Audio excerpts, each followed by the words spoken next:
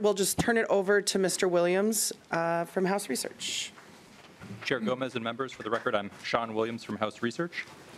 Chair Gomez asked me today to discuss the tax treatment of Social Security under current Minnesota law, walk through the federal exclusion, the state subtraction, give some data on the tax treatment under current law, and then talk a little bit about the history of how the federal exclusion came to be and how that sort of compares to other kinds of retirement income.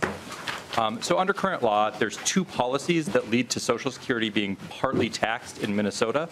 There's a federal exclusion that we adopt because the starting point for our state income tax is adjusted gross income. There's also a separate state subtraction that taxpayers are allowed for any portion of benefits that are taxable federally. I'm going to start by discussing the federal exclusion. So for all taxpayers under federal law, between 15 and 100% of Social Security benefits are non-taxable federally. If you look at the table on this slide in front of you, there's two tiers that determine how much of your income is subject to tax. For married couples filing joint returns, it's the first tier starts at $32,000 of provisional income. That's an income definition you may not be familiar with, but I'll be discussing later, but I think it's easier to sort of set that aside for now. Starting from $32,000 to $44,000 for married couples, 50% of income is excluded. And then for taxpayers with provisional income above $44,000, the exclusion is 15%. So depending on where your provisional income falls, it also depends sort of how your other kinds of income and Social Security income stack. That determines what your federal exclusion is. Minnesota also has a state subtraction that allows taxpayers to subtract a portion of their federally taxable benefits. For married couples filing joint returns, that's $5,840. And for single and head of household taxpayers, it's $4,560. The subtraction is phased out, beginning at $88,630 of provisional income for joint returns and $69,250 for single and head of household taxpayers. It's fully phased out at about $117,000 for married joint returns and about $92,000 for single and head of household filers. That subtraction is forecasted to reduce revenues by $92.6 million in tax year 2023. Under current law, the Department of Revenue's forecast is that 362,900 returns would receive an average tax benefit of $255. I wanted to bring your attention on the House Research website. This is more for sort of your benefit at a future time. We have a calculator tool where you can input example taxpayers, the amount of Social Security income that they might have, and the amount of other kinds of income they might have. And it will show you sort of how what their tax treatment would be if Minnesota did not have that state subtraction, and also what their tax treatment would be under the full Social Security exemption proposal. This is a graph that sort of shows how these two state and federal exclusions interact with one another. So the blue area on the left is sort of is the federal exclusion. So you can see up to about, and this is for a married couple filing a joint return, it's between $25,000 and $50,000. The federal exclusion covers 100% of taxable income. That's because of that first exclusion tier that I discussed for the federal exclusion. The state subtraction begins to kick in as more income gets subject to tax federally, so it keeps a few more people from paying any tax on their Social Security income. And then you can see how it phases out there. So sort of as income goes up, you see that green wedge in the top right of this graph. That sort of shows you how the amount of benefits that are subject to tax changes with income. No one likes talking about income definitions, but I think it's helpful here just to mention that provisional income is a very kind of esoteric term. It's a federal income definition that's used to calculate how much of your Social Security is subject to federal tax. It starts with modified adjusted gross income. So for many taxpayers, it can be broader than adjusted gross income. For example, it includes non-taxable interest. It can also be lower for taxpayers that have Social Security income in some cases because you always include 50% of your Social Security benefits in provisional income. So if, for example, you are one of those taxpayers that gets 100% exclusion federally, then you would add back half of your benefits to calculate provisional income. So it's a little bit confusing in this context because it can be both greater and lesser than your adjusted gross income, sort of depending on your unique situation. I thought it'd be helpful to maybe walk through at a high level, like the Social Security income in Minnesota and sort of where it all falls out in the different steps of this process. So I pulled some data from the Social Security Administration for 2020. It shows that there's about $19 billion of OASDI, that's old age survivor disability insurance benefits, in Minnesota in that year. And this is for 2020 because it's the most recent data available from the Department of Revenue. In the Department of Revenue's sample of 2020 resident tax returns, there's about $14.9 billion of Social Security income. And that's because about $4.3 billion of income is represented among people who did not file a return. So they did not have a state liability, did not have a state filing requirement. So that's about 22% of the total benefits in the state. As you can see in this table here, the federal exclusion causes another $7.7 or so billion of Social Security income to be excluded. And that gets you to your federally taxable benefits. So it's about $7.3 billion in federally taxable benefits. The Minnesota subtraction takes off another $1.3 billion in benefits. And that leaves another $6 billion or so of potentially taxable benefits, is how I'm calling them. But among the returns that have potentially taxable benefits, that's returns where the federal exclusion and the state subtraction don't exclude the full amount of their benefits. There's another group of returns that just had no state liability. So their liability could have been wiped out by the standard deduction or a tax credit of some sort. So this gets to about $5.9 billion, or about 31% of all benefits are subject to tax in Minnesota. This is a similar sort of analysis, but instead of talking about the benefits, it's talking about households or individuals that have Social Security benefits. So I pulled a similar number from the Social Security Administration. There's about 1.1 billion individuals in Minnesota receiving Social Security benefits in December 2020. And if you look at the tax sample that I mentioned, there's about 597 resident returns that had some Social Security income. One difficulty in making that comparison is that tax returns can represent one or two people potentially with benefits, because you can file a joint return. And so the Social Security Administration has some data. They estimate that about 28% of households receiving Social Security do not file a return. And that's because they don't have tax liability. Either their Social Security is non-taxable, their income is wiped out by the standard deduction. And so using that number, I sort of have an estimate here of 829 households that have, or tax households that have Social Security benefits. So about 150,000 of those get the 100% federal exclusion. So that leaves you with about 447,000 returns that have Social Security that's taxable federally. Our existing state subtraction wipes out their taxable Social Security for about 82,000 returns. So that leaves us with about 365,000 that have potentially taxable Social Security income. Again, there's about 2% of those returns that just don't have any state liability, so probably the standard deduction or another credit wipes out their liability. And we're left with about 348,000 households in Minnesota paying tax on their Social Security benefits. And that's, if you take that as a percentage of that 829,000 number, that's about 42% of households that receive Social Security. This next slide shows sort of a distributional analysis. This is an analysis of the sort of remainder. So it's the amount left over after the federal exclusion and after the state subtraction. So you can see here, sort of as you move up the income spectrum, there's sort of more benefits taxable as a percentage, and that's just a function of the federal exclusion and the state subtraction being phased out. So a big chunk of the total benefits is, I'd say, between $50,000 and $150,000. There's over 20% of total benefits in each of those, income ranges. The second column, or the middle two columns, show the share of resident returns. So these are resident returns paying Social Security tax, and again, it's falling, in the $25,000 to $100,000 range, or I'd say to $150,000 is sort of the biggest groups there. So again, you get those are the returns that sort of still pay tax on their Social Security benefits. And on the right, I have percentages. I show you there the sort of total number of returns that have any Social Security income. And again, you can sort of see as the federal and state subtractions phase out on the far right, you can see sort of more and more returns are paying at least some tax on their benefits as those existing exclusions phase out. Last, Representative Gomez asked me to talk a little bit about sort of how Social Security income compares with other sorts of retirement income. This is kind of a simplification, but I think it might be a helpful way to think about all of this. There's sort of three kind of regimes for taxing retirement benefits. There's sort of what you might call a traditional IRA, 401k, where your contributions to the account are made pre-tax, so they're deductible, and then your distributions in retirement are taxable. And that's to sort of avoid double taxation. So it's taxed on one side, not the other. A Roth-style account is sort of the inverse of that, where your contributions are made after tax, but the distributions in retirement are tax-free. There's a third kind of less well-known, I think, system of taxing retirement benefits that applies to pensions.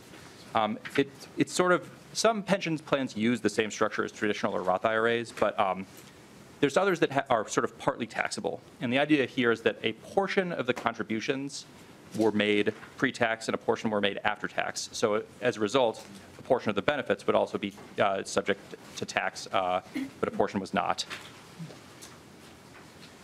And again, this is a simplification, but there's sort of three sources of income or financing for Social Security.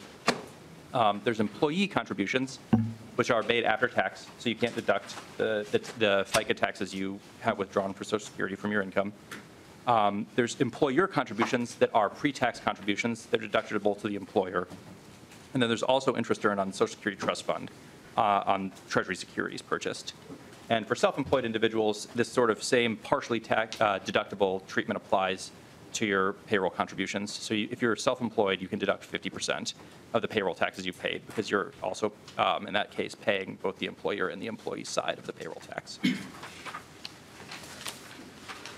The last slide talks about the sort of changes to the Social Security that were made in 1993. So 1993 was the year that the 85% tier, that third tier from the first slide, was added to the federal Social Security exclusion.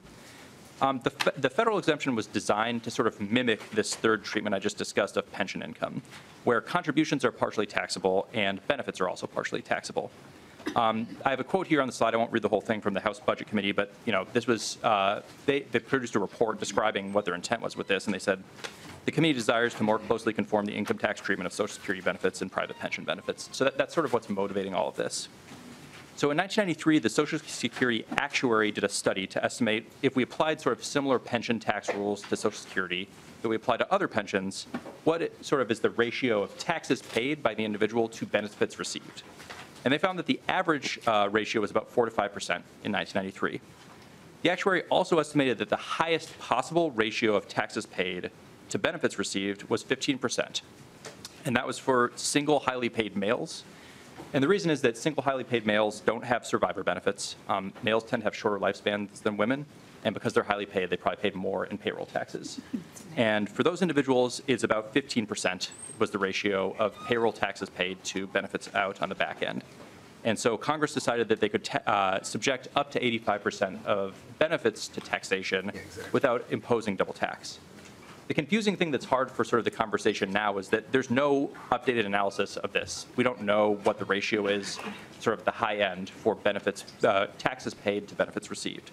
So it's unclear to the extent that anyone under current law is being partially double taxed on a portion of their contribution.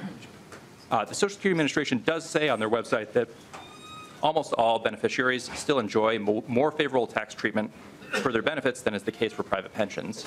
And that's because we have these 50% and 100% exclusion tiers in Social Security tax. And so that's sort of the lay of the land on how these are treated relative to other types of retirement income. And that concludes my presentation. I'm happy to answer questions if the committee has them. Thank you, Mr. Williams. Is everybody ready for their quiz on provisional income, double taxation? Representative Pinto. Thank you, Madam Chair. And I just wondered if you could follow up on that final comment about the comparison of taxation of Social Security benefits as opposed to the taxation of private pension benefits. Mr. Williams. Chair Gomez, Representative Pinto, I guess, do you have a specific question or do you want just maybe a little bit more clarity on that? A little more, yeah. I think one way to describe it is in 1993, the Social Security Administration said, what's the highest sort of amount of taxes paid in to benefits received? And they thought in 1993, based on an actuarial study, that was 15%. And so they set this federal exclusion at least 15% for everyone. We don't really have sort of an up-to-date analysis. And for private pension plans, this is on the very bleeding edge of what I understand. But I think that the plan administrator works with the IRS to sort of determine what the ratio of your sort of after-tax contributions in are to benefits received and calculates a specific ratio for those pensions. And so we don't really have sort of a similar analysis for Social Security. So it's hard to do sort of an apples-to-apples comparison there. Hopefully answer your question or provide some extra clarity. Maybe just Representative Pinto. Just quickly, Madam Chair, I guess I sort of heard you at the end saying it's tough to make the apples-to-apples comparison, but then I'd heard you before saying that there is reason to believe, though, that there is more favorable treatment for private pensions. I don't want to put words in your mouth, but just if you could just help me understand what would cause it to be more favorably or how to think about that. Mr. Williams, and could I ask you to just lean a little closer to your mic? I think some folks in the back are having trouble hearing. Thank you. Chair Gomez and members, my apologies. I think it's hard to make an apples-to-apples comparison. I think that you can. I think the Social Security's assertion is that because we have these 50% and 100% exclusion tiers, there's a lot of people that are getting a more favorable treatment on Social Security than they might get on a comparable pension. However, the question is, are there people that have paid a very high amount of tax in relative to benefits received? And are there any of those people who paid in more tax than 15% of what they're receiving in benefits that might be subject to double taxation? And we just don't have actuarial data from the Social Security Administration on that second question. Okay, that's all. Thank you. Okay. Representative Swedzinski. Thank you, Madam Chair, and I'll be quick. So just kind of as a follow-up question to you, so under current law, about 350,000 seniors are currently subject to the Social Security tax, approximately, would you say? Mr. Williams. Chair Gomez and Representative Swedzinski, I think it's 349-ish. So, okay. And it's on, give me a moment, it's on slide. Okay. Slide 8. Maybe. Yep, slide 8. So, yeah, 348,700.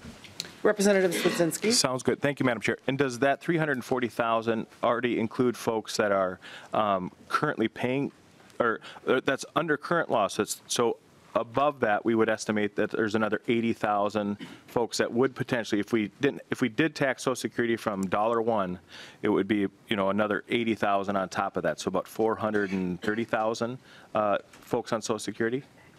Mr. Williams.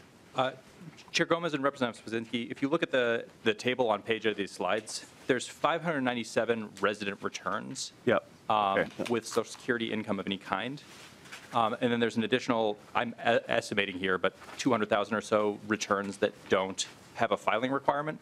It's kind of hard to know how many, returns are not individuals, so returns might represent two people in some cases, so that makes it a little bit harder. And Gotcha.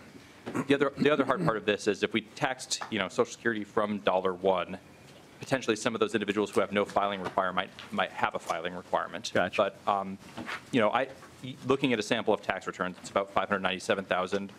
People who filed returns, 597,000 returns in tax year 2020 that had at least some Social Security income. All right. Representative Swedzinski. Thank you, Madam Chair, and thank you again. So so it's about 349,000 individuals currently paying Social Security tax in Minnesota.